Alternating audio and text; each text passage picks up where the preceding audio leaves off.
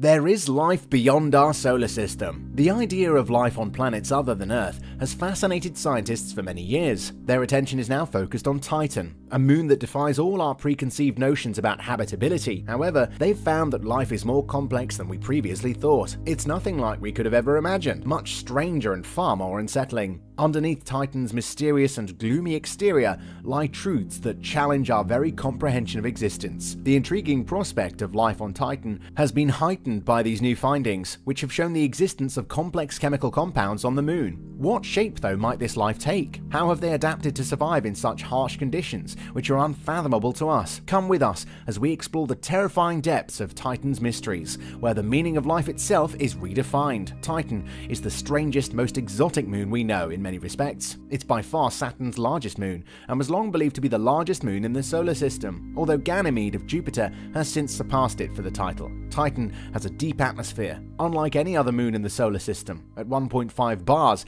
its surface pressure is 50% higher than that of Earth. Furthermore, Titan's atmosphere is the only known atmosphere, apart from Earth's, in which nitrogen makes up the majority of about 95%, with methane making up the remaining portion and a scattering of unusual organic compounds. Until recently, the surface of Saturn's biggest moon remained shrouded in an orange haze, making its mysteries all the more perplexing. However, after Cassini's arrival in June 2004 and the extraordinarily successful parachute down of the Huygens probe onto Titan's surface, our understanding of Titan was much enhanced. It doesn't rain water on Titan. Photographs taken in 2005 and 2006 at Hawaii's Keck Observatory and Chile's Very Large Telescope revealed practically universal cloud cover at high altitudes on the moon, from which a continuous morning drizzle fell across the western foothills of Titan's main continent, Xanadu.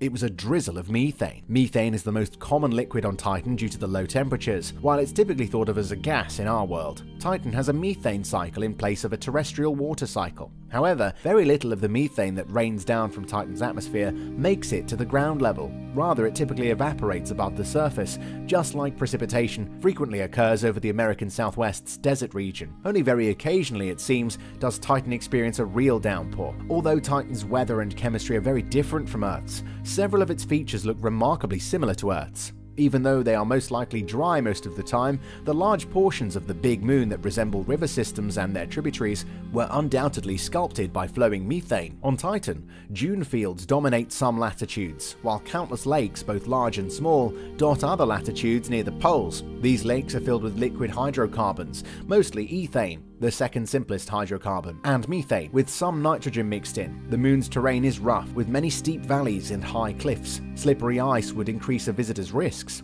The Huygens probe landing site, in comparison, featured a topography that was mostly flat and desert-like, broken up only by a large number of tiny ice cobbles. Titan may not appear to have any liquid water on or near its surface, given that its average surface temperature is about -292 degrees Fahrenheit. However, there is some evidence of flowing water, bright flows, as opposed to the dark ones caused by liquid hydrocarbons. Once moving water is most likely explained by low-temperature volcanic activity, or cryovolcanism, driven by tidal forces from Saturn. A distinct type of activity occurs within Titan's thick atmosphere, propelled by solar ultraviolet radiation and, to a greater extent, by radiation intensified within Saturn's potent magnetic field. By dividing many of the molecules in the environment into radicals, very reactive molecular fragments with a free electron, the high-energy bombardment encourages the assembly of organic compounds. Acetylene, an energy-rich hydrocarbon molecule with 2 hydrogen and 2 carbon atoms connected by a triple bond, is one of the organic compounds produced in this manner.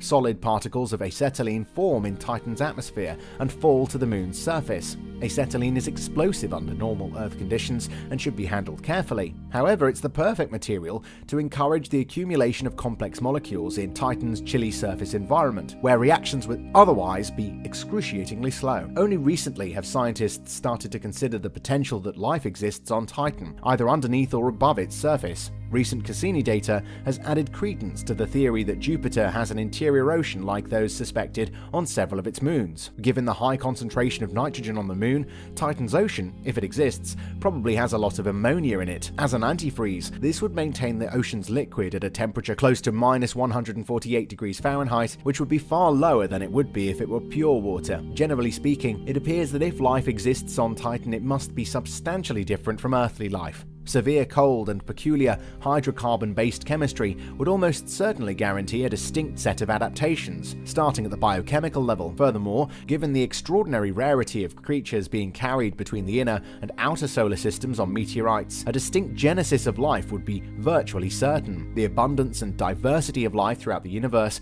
would be profoundly affected by the finding of weird life and a second genesis on Titan. Even though life on Saturn's large moon would be very different from Earth, it may nonetheless employ strategies similar to those used by plants and animals on Earth when things are tough. Consider the plant known as eastern skunk cabbage. This peculiar plant, whose scientific name is Symplocarpus foetidus, is a member of the thermogenic or heat-generating group and has sulfurous leaves. Amazingly, it can melt its way through frozen ground before blossoming because it generates enough heat to raise its temperature to 59 to 95 degrees Fahrenheit above the ambient air. This kind of aptitude, modified to function at even lower temperatures, would be perfect on Titan, where a creature might utilize chemistry to improve the habitability of its immediate surroundings.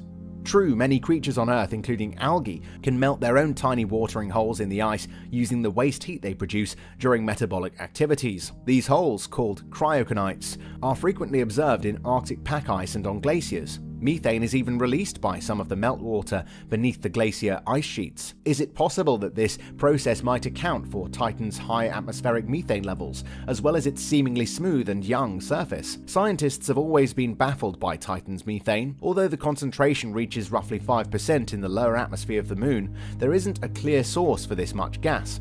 The conventional theory states that throughout millennia, a large amount of methane gas gets trapped in Titan's frozen crust and is being slowly released. However, considering that methane is constantly broken down in the moon's atmosphere, it is difficult to fathom in simple chemical terms how this large store of methane could have built up. Methane is typically the byproduct of microbial metabolism on Earth, and it's possible that this is also the case on Mars.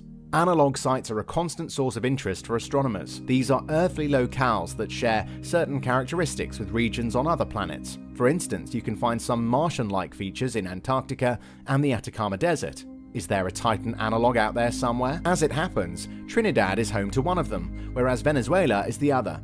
They are both naturally occurring lakes that contain asphalt, a viscous liquid composed of hydrocarbons. Pitch Lake is undoubtedly not a perfect match for Titan, especially when it comes to temperature. In the long run, nevertheless, the Trinidadian asphalt and the organisms discovered within it should educate us on how life evolved to adapt to being submerged in different oils. Subsequent investigations will also reveal the biochemical modifications and methods these creatures use, as well as whether or not these adaptations help survive on Saturn's massive moon. Titan's cell membranes may differ from others in that they are made of silicon components known as silanes. Silane, the silicon equivalent of methane, is a reactive gas under standard Earth conditions. It's made up of 1 silicon and 4 hydrogen atoms arranged in a tetrahedral configuration.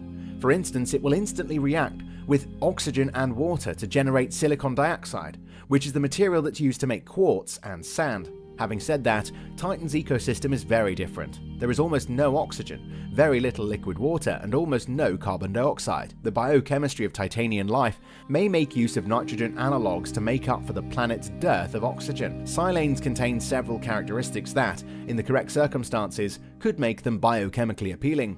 At Titan surface conditions, silane would be a liquid, but polysilanes, comprising several silane molecules layered on top of one another, would solidify at those temperatures. True silicon beings are unlikely to develop on Titan, given the quantity of carbon there and carbon's unique ability to create and break bonds in complex compounds. Science fiction frequently features life based on silicon. Although Titan probably lacks anything like the rock-boring Horta featured in one of the original Star Trek episodes, it may well find novel biochemical uses for this element. Given that Titan's atmosphere is devoid of water, a highly polar and rather hot solvent, the size of living cells on Earth might be an inaccurate model for life there. Scientists have noted that their life may consist of far larger cells, possibly even visible to the unaided eye, in an extremely cold, non-polar, liquid hydrocarbon environment. However, metabolism might move very slowly due to the chilly surface temperatures. While most species on Earth have a lifespan of less than a century, there's no reason to believe that life expectancies on Titan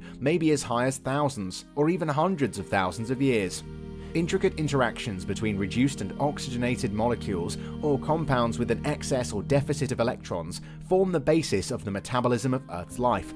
This might be a condition that all forms of life share, according to astrobiologists. The discovery of oxygenated compounds in sufficient quantities could suggest the existence of chemical reactions mediated by life, because Titan's atmosphere contains an enormous excess of reducing chemicals. Up until recently, scientists would rather discuss the potential of pre-biological chemistry on Titan than discuss actual biology. However, more audacious claims have been made in light of recent moon discoveries.